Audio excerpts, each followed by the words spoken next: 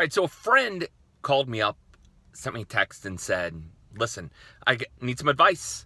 I am looking for some hanging baskets to go in a shade area. And I'm like, hey, shade area, what do you mean? I've got a porch with some hooks. We just moved into a place and I'm looking for some flowers. And I said, what about macho ferns? And their answer was, something in color. So the problem with hanging baskets that go in the shade is that unless you really have some light, you're going to have issues with the plant continuing to flower. We're in the New Orleans market, and we have a problem with impatiens. There's a fungus, airborne fungus, that's attacking them and kills them. So that really is the plant that I would tell somebody to use. So I'm actually going to pull in here to a Home Depot and take a look really quick to see what they have. See if I can come up with something that works. All right, so you can see that I walked up here to Home Depot, and they have just gotten racks and racks and racks of flowers that just pulled in. Everything from vinca, actually there's some pretty good looking vinca, to begonias, and then they've got some New Guinea impatiens, as well as some mixed colored baskets. Portulaca, penta, I mean, they've got Tyrinia, ivy, I mean, they got a bunch of stuff. Part of the problem that you run into when you buy from the larger mass merchants is that you tend to buy from a company that has been using growth regulators to control the growth of the plant, as well as you're not really sure how long these plants have sat on these carts.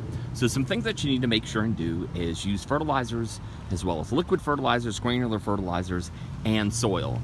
A very wise landscape architect who I have a great respect for, Jack Cochran, here in New Orleans, once told me a $1 plant with a $10 hole is much better than a $10 plant with a $1 hole. And that is definitely the great advice. So you can buy plants from these mass merchants, Home Depot, Lowe's, you know, whatever might be your big box in your area. But I would definitely consider making sure that you buy a higher end garden soil. I wouldn't do any of the Miracle-Gro products. You know, I'm a huge fan of a product called Metro Mix.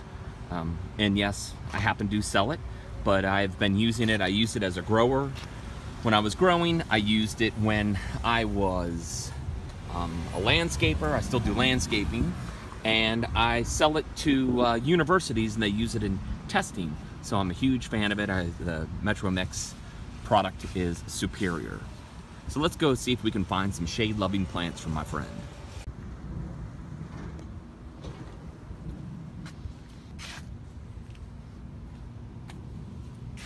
All right, so as you can see, they already have some of these mixed baskets, the proven winter plants in them.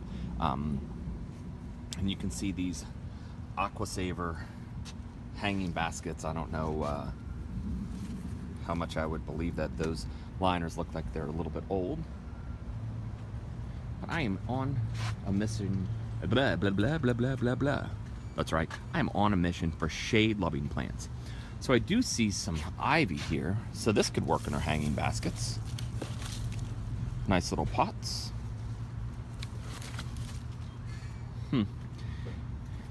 And boy, these look dynamite. Clean them up a little bit. All right, we're gonna keep looking.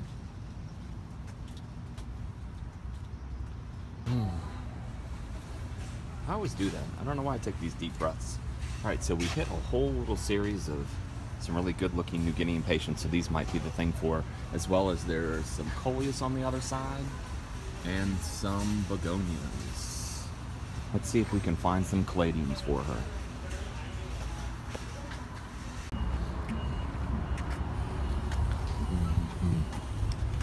So here are all the different soils. I don't know. If I was choosing one of these, I definitely wouldn't choose the Miracle-Gro product. Let's see if any of these bags are open. You can see what this is. What do they call this? Organic raised potting soil. This looks like it is. That's pine bark fines. So there is no soil in that at all.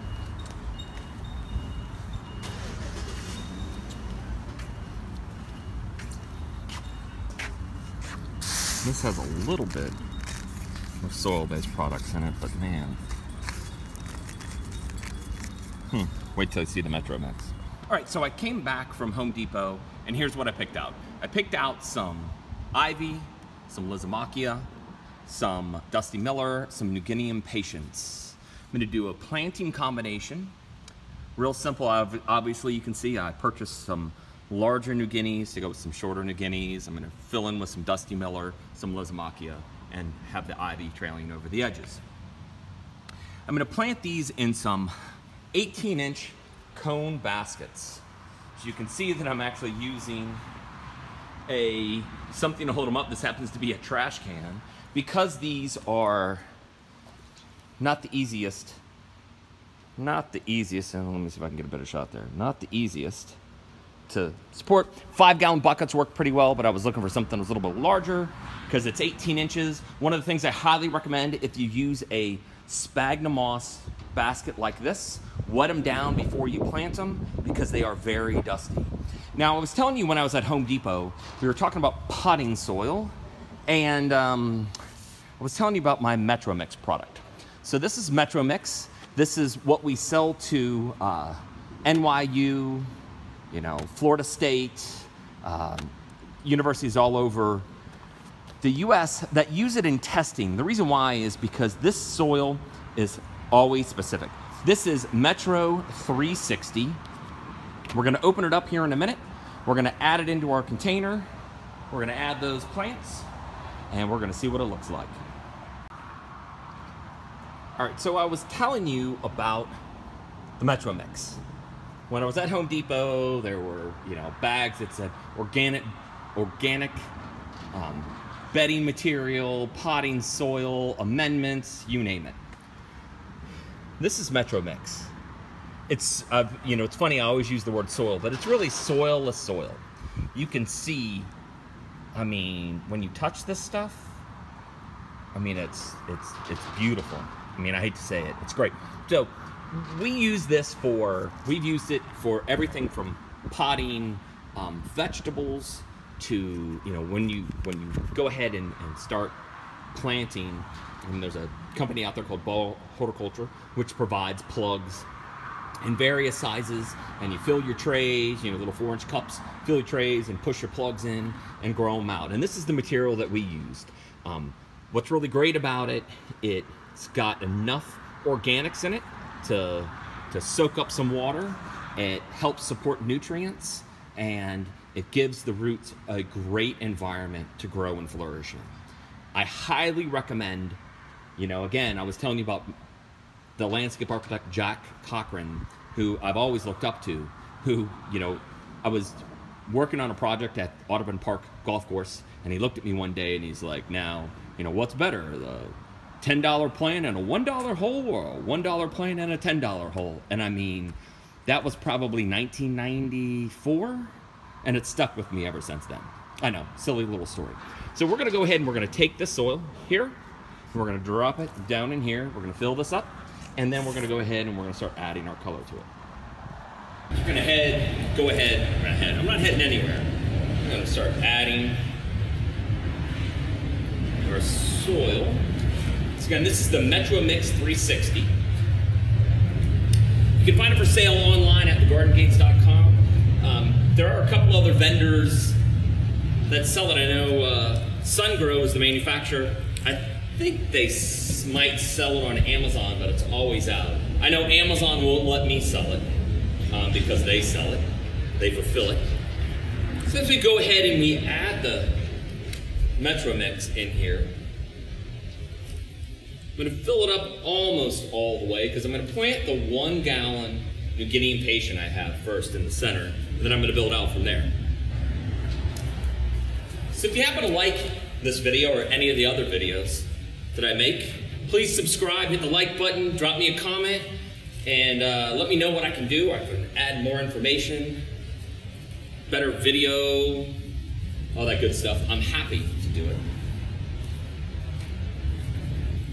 All right, just a couple more scoops. So this bag is 2.8 cubic feet. So 2.8 cubic feet, this is an 18-inch cone basket, I am going to end up using about half of this bag to fill this up. One of the things you do have to remember when you're planting containers, you are going to have some shrinkage when you go to water. So it's always sometimes nice to overfill and then water in and see how you go from there. All right. I like to make it like a little cake. One of the things I also highly recommend is that you use a fertilizer, a slow release fertilizer with any of your planting. Osmocote's a really good one because people aren't great at application rates. And what I mean by application rates is when you're applying fertilizers, it's not like vitamin C. You know, you can't just take more. You want to be very specific. One great thing about Osmocote is they talk about a guaranteed no burn. It's really tough to burn plants with Osmocote.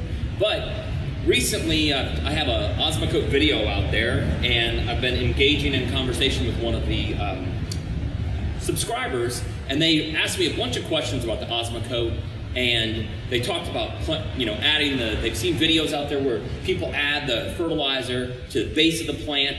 Look, I highly recommend you look at the square footage of a space, like 4 square feet, you know, on the label instructions. I can't remember exactly what it says, but it probably says something along a couple tablespoons per 4 square feet. So I would just look at a space like this is an 18-inch circle.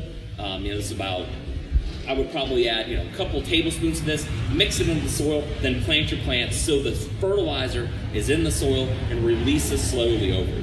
We're gonna get to the planting. So I was saying I was inside of my warehouse. So I'm inside of our warehouse here in Metairie, Louisiana, and that's why you might hear a little bit of echo. So we're gonna go ahead, we're gonna loosen up. You're gonna see, I like to actually crack and rip the roots of the plant. This is pretty healthy. I'm pretty surprised. I shouldn't say I'm pretty surprised. I'm surprised that the mass merchant has a plant that actually has some root structure to it. A lot of times when I go there and I'll pick something up for either myself or a client in the New Orleans area, they don't have great root structures. So take your time picking out plants. You can see that I've pushed the plant down, I've packed it in pretty firmly, I've made sure not to cover the crown or the top of the soil. And I know a lot of you know this, but some people don't. So you don't want to cover the top of the soil. It's like putting water just over the height, right over your nose, where you can't breathe. Same thing for plants. So I am gonna drop some of these other plants in here, find some things that I like. I'm gonna use the ivy as well. Put those in. Let's see what I come up with. Yeah, the ivy's great. It's really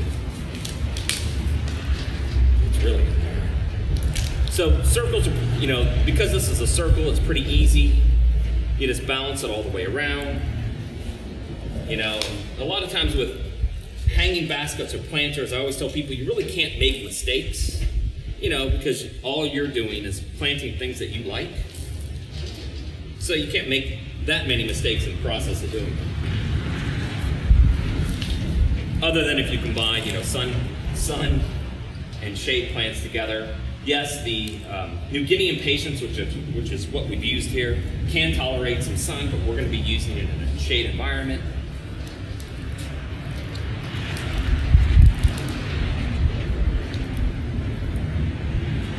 I have 3 of these I have to do.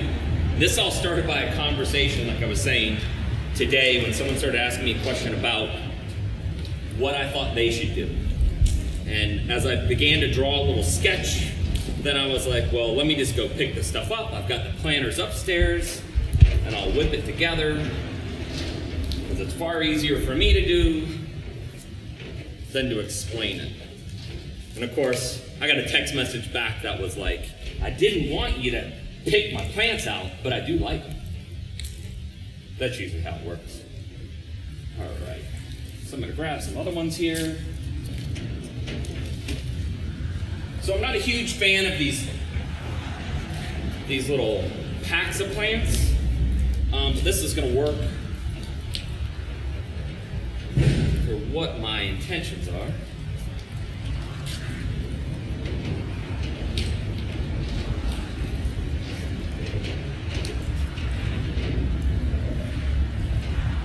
Pack those in, smash them in. I've always liked doing hanging baskets and containers because I like to really fill the plants up. And it's pretty much instant gratification. Most of the time. Definitely make sure to pack these in. I talked about fertilizer. I hadn't added fertilizer with these planters, but I'm going to sprinkle them in. I don't want you to think I'm just talking about it. I'm going to sprinkle them in. Yeah, these New Guineas, these suckers are packed. I'll pick off. These are really root bound too. So when I was at Home Depot, I was talking about how you have to be careful because you don't know how long the plant's been on the shelf. So this plant's pretty root bound as well as it's dry as can be. So you want to make sure when you get those plants home that you really get them some water. Sometimes I recommend watering the plants before you plant them. Maybe even let them sit for a bit. Yeah, I mean, you look at this one right here. I mean, that's why the leaves are yellow. It's not getting enough water, it's root bound, the soil's all spent. And a lot of these growers are producing plants to grow as quickly as possible in these environments because, you know, that's obviously, you know, how they make the most money, is move much of their inventory as possible. So corners do get cut. One of the things that why I always talk about fertilizer, or, you know, I used to own a garden center, and when people would always say, your plants look so great, what happens? Why do they not look that great when they get to my house? Well, in a lot of the garden centers, all the high-end garden centers that I know, all use fertilizer injectors in the stores. So fertilizer injectors are used in the growing facility as well as in the retail facility. So basically it's on like an IV drip system of food, and then it goes to your house, you forget to water it, you forget to fertilize it, and it basically goes into shock. So always make sure that you do, there's me saying so again, damn it. Always make sure that you use a fertilizer, and always make sure that you water your plants. We are almost done. I've packed in about as many plants as I can put in this thing. But of course, that's what I like to do. Kristen, who I'm making these for, is standing behind me right now. She's looking at it. She's probably like, I don't like white. I don't like white. So that's basically it. That's an 18-inch cone basket. This is gonna fill in. It's not gonna come off of there. You can see this is gonna go, it's gonna hang on her porch. We have some big hangers for it. It's gonna be dynamite. We're gonna do 3 of them. So again, if you have any questions, you wanna know anything about gardening, anything about all kinds of things, I love to cook as well. Please subscribe, drop me a comment, hit like, hit dislike if you hated it. This is Chad Harris with GardenGates.com.